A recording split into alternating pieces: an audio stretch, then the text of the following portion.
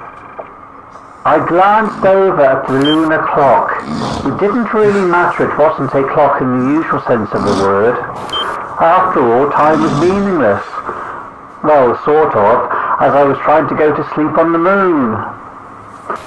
Only 19 minutes ago my heart was beating at 170 beats per minute as we tried to set up this nitrogen-carbon lunar triple flux experiment. We're living on one of the most hostile places near good old Mother Earth. Outside of the spacecraft there is a hard vacuum. I guess I would only last a few seconds if I were to take my spacesuit off. Gut-wrenching stuff, literally.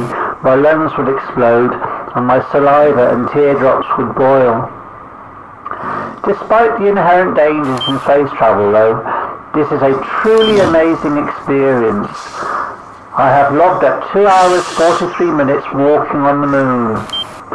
And you know, it is strange, you sort of get the experience that, I know it sounds crazy, but that you've been here before. Maybe more of a grain of truth in this. Could be a primeval feeling in our genes. What I mean is it's not just human experience that transcends space and time. No sir, the very atoms and elements that we are made of have probably stamped their presence on our very soul since the beginning of time. The stillness and calm. To say it's an overwhelming experience, I think, is a bit of an understatement.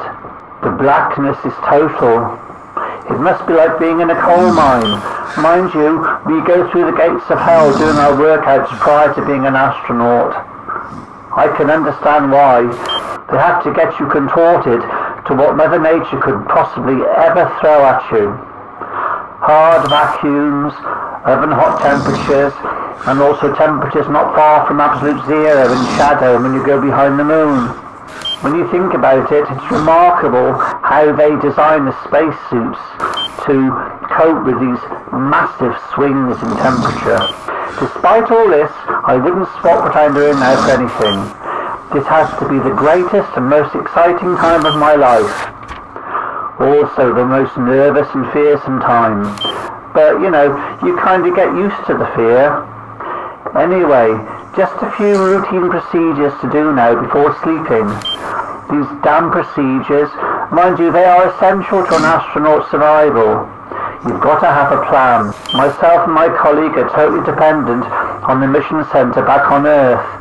You know, it's sort of strange here, not spooky in the sense that a little green one-eyed monster is going to get you, but it's like something is watching over you.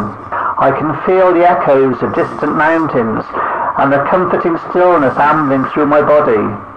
I am semi-conscious now, not really asleep, like as though I have one eye open, not because of impending danger, but I feel at one with the cosmos.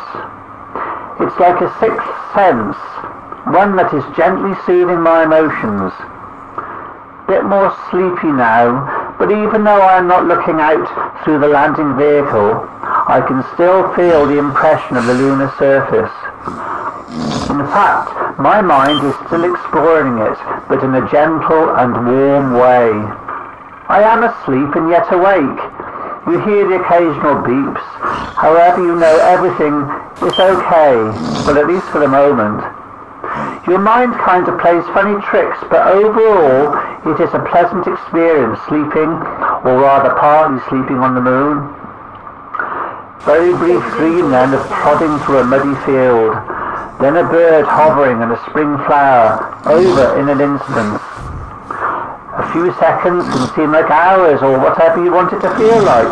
I get a timed alarm from Mission Control at 0600 hours Greenwich Mean Time, and I hear the gentle music of the birds singing in the morning. This is the traditional way the astronauts are woken up from space sleep. It's kind of nice, but I'm getting used to the quiet tranquility and teasing calmness of being on the moon. Guess I had better make the most of it because in 3 days' time I'll be walking on and breathing the air of planet Earth. Oh, what a lovely sight planet Earth is as I glance at her from my space couch on the moon. I see the whole of mankind and sense the whole of the universe and infinity as well.